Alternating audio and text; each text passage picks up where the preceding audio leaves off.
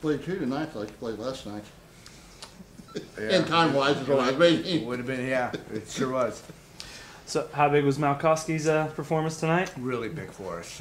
You know, we talked before the game, and we were real short on pitching, and he really needed to be efficient, and he was the definition of that tonight. I mean, just pounded the strike zone, got early outs, got early contact, and with that came success for him. So really happy for him. He deserved that win. I think about 82 pitches through the game. Actually, I think it was 93. And we probably could have sent him back out, but you know, he did a great job, and Braxton's been our closer, and he's earned the right to get that save. And so, you know, if we scored one more, we'd have sent him back out, but you know, but Drax deserved to get a save in that situation too. How important was it to have a 2-hour game after the way last well, time? I mean, these guys are exhausted. I mean, he played 5:40 or 5:30, whatever it was yesterday, and you know, guys were beat. And so, quick, nice. They just told me 2 hours and 12 minutes, so we'll take that. What kind of progress did you see from Malkowski from his first start to this one? Well, to be honest with you, I think he's been good all along. I think he's been good since he got here. He's had 3 very good outings. I mean, not even questionable ones. He's had 3 really good outings, and this one was the best of the group. But that's not saying anything bad about the other ones. It just, his pitch count hadn't gotten up there yet, and so we were trying to stretch him out each time. And I mean, he's proven, you know, to be a pretty solid starter for us. Got another series win. That's what you preach. Yeah, I mean, we talk about that all the time. Let's just win the series. And after you lose the first game, you got to take the next 2. And so we lost the first one kind of ugly a couple days ago. And but you know, we come from behind with 2 outs and 2 strikes, or rather 2 outs, down 2 yesterday in the 9th, and come back and play hard and end up pulling 17 innings out. And then you know, today just get great pitching, and you know, Kenji had a big hit for us. There were only 2 hits by a familiar face. Yeah, I know. The one kind of up the middle, you know, if we played him a little bit more towards the middle, we might have got the out there. But you know, that's the way it goes. I'll still take the shutout. But you knew Ernie was he had to take a lot of pride in that. Oh, sure. You know, I mean, Ernie wants to beat us, and you know, we're friends. I tried to get Ernie back here during the off season. A couple times I thought I had deals done to get him back here, but it didn't happen. And I want him to have success as long as it's not with us, not against us, rather. And Fields finally got a hold of one.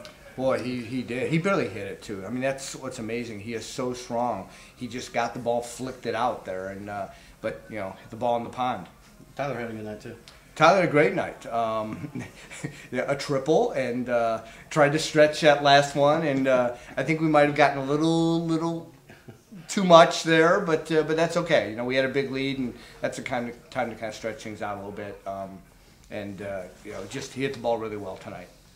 And Kenji's a terrific fielder for you. Now he's starting to hit, give you some pretty productive hits too. Yeah, last 2 games. Really, and that's what they've been. I mean, we haven't had a lot of hits, but they've been pretty productive hits. And I think as time goes on and as he gets more comfortable here, and not play afraid of getting sent home, because when you first get here, that's a little bit of that going on. Mm-hmm. So once he gets comfortable in his role, I think we're going to see more and more out of him. He's a very talented young man. I mean, we saw a play up the middle the other day where he dove and flicked it with his glove, and you know, a tremendous play. And play in the 9th inning tonight was a very, very good play up the middle.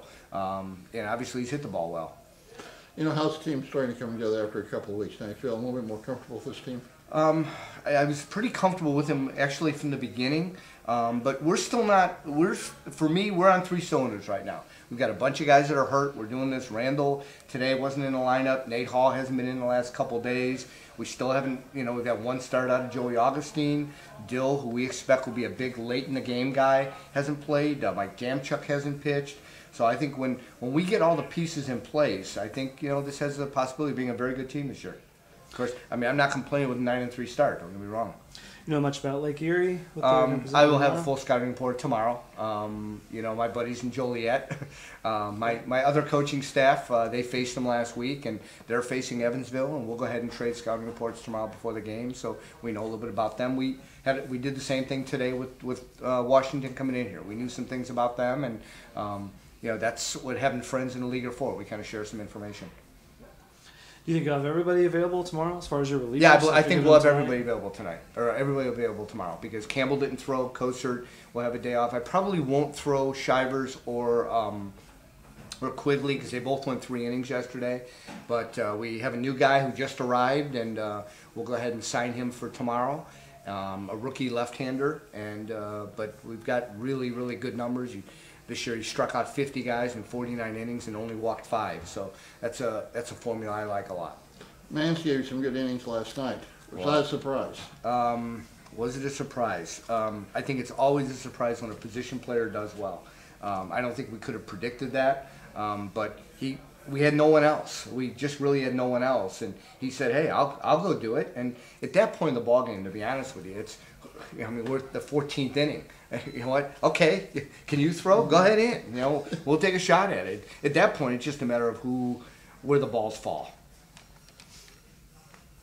Yeah, thanks, guys.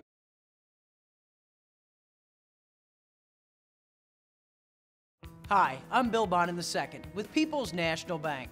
Being a family-owned Southern Illinois bank, we are proud of our partnership with the Southern Illinois Miners. People's National Bank, now more than ever, is focused on bringing you the very best products, including the Southern Illinois Miners Checking Account. Stop by any People's National Bank and see how every time the Miners win, so do you, with an increase in your rates in your Southern Illinois Miners Checking Account.